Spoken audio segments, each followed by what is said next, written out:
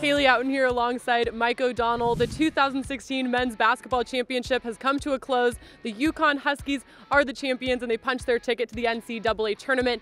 Mike, the first half the Huskies got a pretty substantial lead, but in the second half Memphis got back into it. Yeah, well, you expect that in a conference championship game. Memphis made halftime adjustments. They really got out in transition and started playing faster, which was their bread and butter all tournament long. But in the end, UConn's bench outscored them 24-4. And in the second half, Calhoun knocked down a couple three-pointers, really kind of jump-started UConn's offense in the second half. And they were just not to be denied. This UConn team was built to win this championship.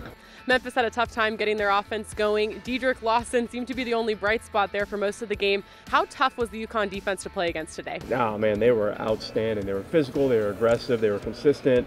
The guards formed a wall on the perimeter. Lawson was unbelievable for Memphis. He had an incredible game. But in the end, UConn outlasted Memphis. They out-physicaled them. And again, their bench, it wasn't just on the offensive end.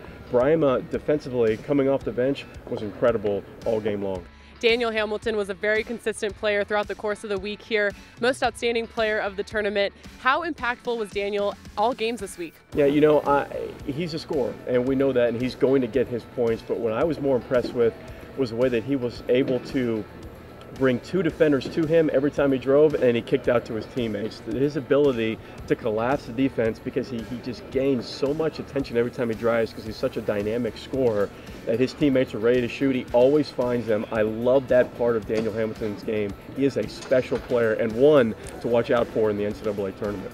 The Huskies are headed back to Storrs with the championship trophy, and they just found out where they're going in the NCAA tournament. Yeah, they got a 9 seed in the tournament. They're going to face up against a really athletic, very talented Colorado team in the Pac-12. First round should be a really good matchup between an 8 and 9 seed. I like UConn in that game. All right, well, thanks a lot, Mike, for your analysis this week. You can check out Mike's blog from the tournament at theamerican.org/MOD. That's a wrap here from Orlando. For Mike O'Donnell, I'm Haley Outen.